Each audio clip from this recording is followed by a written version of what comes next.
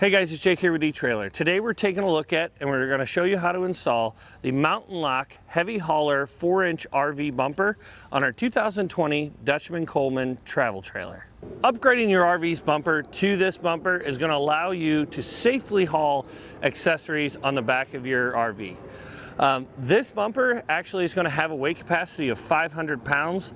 Standard RV bumpers, most of them don't even have a weight capacity because they're not tested to have accessories mounted to them. You may not have seen it, but we've seen it many a times. An accessory like a hitch like we have here, or a bike rack or something is inserted in a hitch, and the bumper has either ripped off or twisted because the wall of the bumper, so the thickness of the tube itself, is too thin and is not rated to tow. And people use it like that. Because they make accessories for it, they think it's okay. And most of them are not. If you do not have an extra support behind your standard RV bumper, the one that comes with your factory, then your bumper is not designed to use for towing. Some of them will have a cross beam. I know on my fifth wheel, I have a cross beam that's welded to an I-beam that is welded underneath my RV bumper. And I have a hitch on mine and I can tow with it. This bumper is going to be rated for 500 pounds and it's designed to replace that factory bumper that you otherwise shouldn't be doing much with.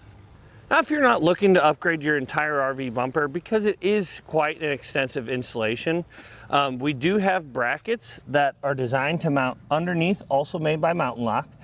They mount underneath and then they bolt to either side of your frame rail. And that's the whole point, is that we want to get this secured to the frame rail rather than having a small bead weld of the frame just welded to the back side of our bumper. Those welds pull off all the time because they're welded really quick, just essentially to get the bumper to hold on and for you to slide one of your sewer hoses in the end of it. If you want to be able to get a higher capacity out of it, I would definitely recommend upgrading the entire bumper assembly. Now, you might be thinking, and it's the same as me, you don't like the look of a natural aluminum colored bumper on the back of your RV that has no other brushed aluminum accessories on it. We do have some black powder coated bumpers from Mountain Lock on our website if you want it to match your old one and other accessories on your RV. Oh, another thing I really like about this kit is that I see on forums all the time and on different social media sites that somebody saw another sewer hose laying on the side of the road. This RV, when it came in, was missing the end caps to its rear bumper. Whether they were there or not, we don't know, but there's a lot of people that what happens is you have a sewer hose stored in there, which is perfectly fine. That's what it's intended for. And the sewer hose will slide from side to side when you're traveling down the road because it fits loosely inside that bumper. What'll happen is you go to make a turn, your tail swing gets a little fast, and then that hose will slide, pop that cap out, and then there goes your sewer hose. What Mountain Lock did is they made it so that it's kind of like a trap door design. You'll have a little bolt here that keeps this from coming out. And then when this is down, you don't ever have to worry about your sewer hose sliding out. It also will have some vent holes so that your sewer hose can naturally dry. Now, as far as the installation goes on this bumper, it will come with all of the hardware included to get it installed, but it will require quite a bit of work to get the old bumper off. If you are fortunate enough to where your bumper is bolted on, that's great. Hopefully you can reuse some of the holes drilled in the frame, but you will have to drill 4 holes on each side of the frame rail and you'll have to cut off the old bumper. But other than that, I would just say definitely have patience when installing this kit, because what will happen is you might get some of your brackets installed and they do not like to move, which is really nice because they'll bite into the top of the bumper, but you cannot adjust it once you get it installed. What had kind of fooled us a little bit, and we just had assumed, but I recommend to not assume, that the frame was square with the bumper itself. So you can see here, there's a little bit of space between the edge of our bumper and the side of our RV, but on that side there's little to no space. You want to be sure that this bumper is square with the frame rails and not square with the actual box sitting on top of it. Our RV is actually shifted a whole inch this way. That's why we have that extra space. So just make all your measurements based off of your frame rails and don't pay any attention to the actual box itself. But with that being said, let's go ahead and pull it in the shop and show you how we did it. From the factory, these bumpers are not load-bearing bumpers. You can get brackets from Mountain Lock that mount on either side of the bumper, but even so with those, they're not going to add any additional support to the center of our rear bumper. So if you plan on towing a trailer behind your travel trailer, then what you'll need to do is you'll need to get a full replacement like we're doing today. There's a couple different issues with this factory bumper. The tubing is too thin to be able to be weight bearing, and you may see going down the road the actual tube itself will twist. Ours has started to twist a little bit, and it looks like there used to be a hitch receiver on here, or at least a spare tire mounted down towards the end there. Just that spare tire bouncing on the back, or a generator carrier, what have you, but they obviously had something here, and it added a twisting action to the top of this bumper. In addition, this bumper doesn't have the end caps anymore, so the owner of this motorhome just wanted to, or RV wanted to just replace the whole thing so that he knows if he wants to tow a trailer, he can do that, as long as you're within legal limits of towing a trailer behind your RV. To begin our installation, we need to remove our bumper, but it might be different on different models of campers, or even from camper to camper. I've seen that. What we need to do on our specific camper, we have two plates that are welded to the back side of our bumper, and we don't have much of our frame rail to sacrifice here, so we're gonna have to keep as much of it as we can. So we're gonna cut through the bumper, through those brackets, then take the bumper off, take the brackets off, and the frame rail will stay the same length. Some bumpers are bolted on, which are really nice because you just take it off and then bolt the new one on. But yeah, you can see here a little bit better angle. These are the brackets. This bracket is essentially what we need to take off. So we'll cut straight through this one and the one on the other side of the frame rail, and then take the bumper off, and then take this bracket off. We're just using a hacksaw here to be able to do this. You just want to be careful when doing this.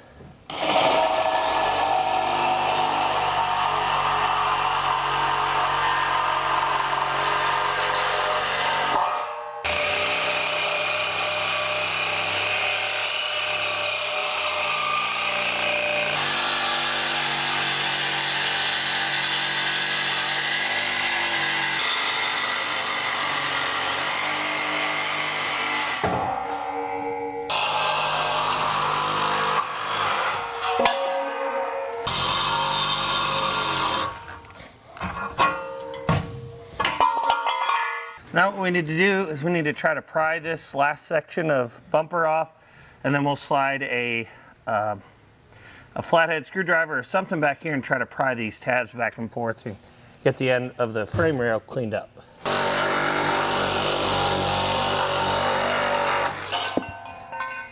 We're just taking a pry bar and hammering behind this bracket. We're going to pry it out, try to bend it back and forth, and break it off.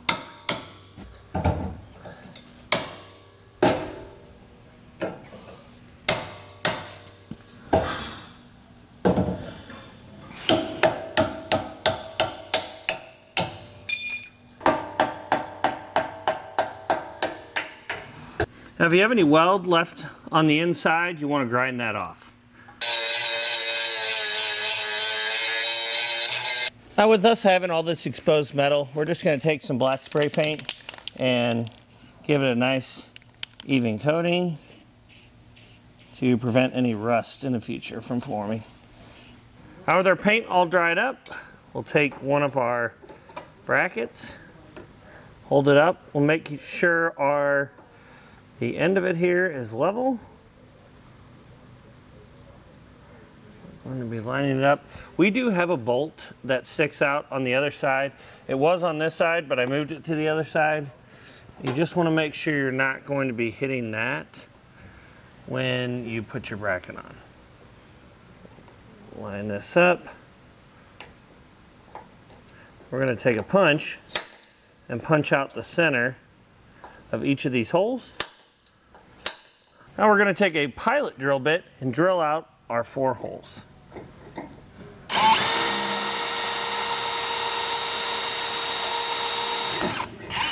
We're going to eventually want to step this up to a 25/64 drill bit.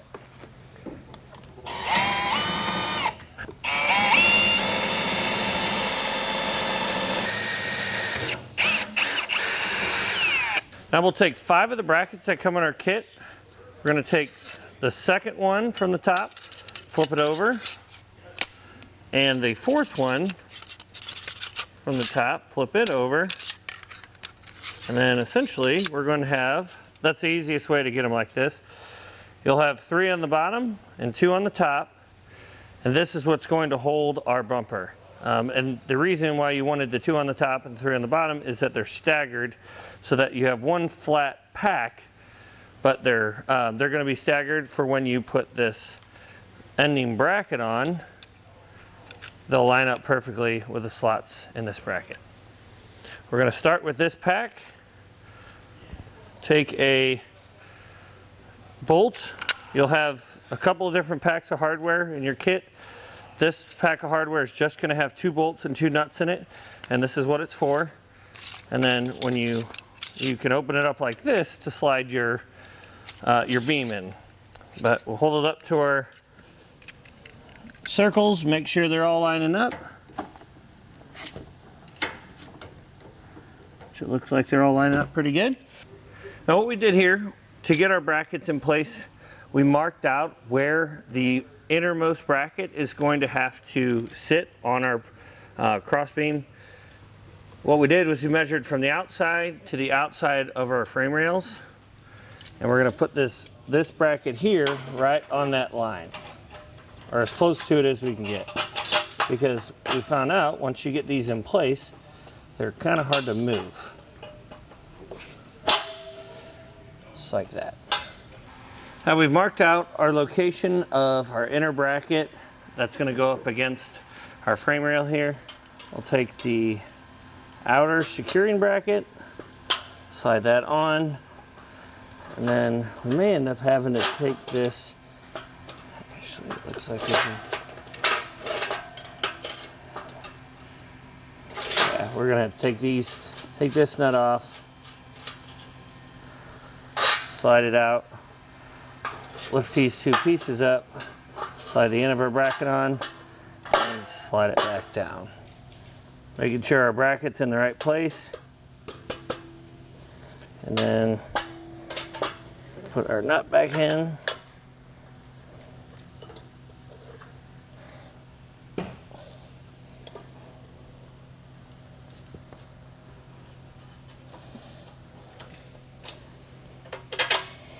Okay. Put our bolt back in and put the nut on the end. Now we'll take a clamp, and this is not absolutely necessary. We just like to keep this pack in a little bit more control. Clamp that on. Then we're going to loosen up this other clamp, and we have to push down on this in order to get all 4 of our bolt holes to line up again.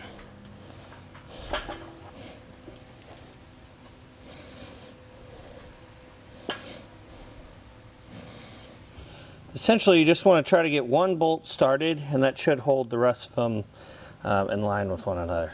Once we got our bolts pre-threaded through our brackets on our bumper brackets, we threaded them the rest of the way through the holes that we drilled through our frame rail, and now we're taking our nuts and putting them on the other side, and we can tighten them down.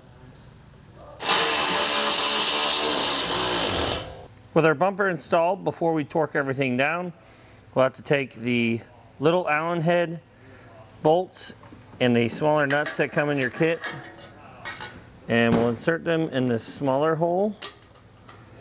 This is going to help the this little door from coming all the way out. So we'll tighten that down, and you can see it stops the door from coming all the way out. So if you're driving down the road, it's not going to bounce out of the slot.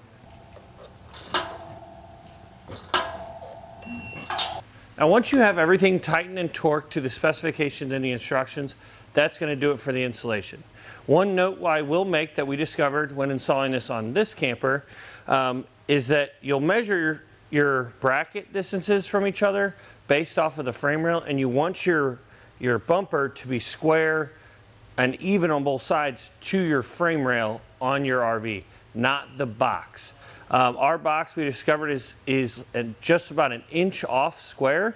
So we've got 13 inches over here and 14 inches over there. So we do have a little bit extra space from our box hanging over, but it is more important for the structural integrity of this bumper for it to be square with the frame rails than to be square with the box.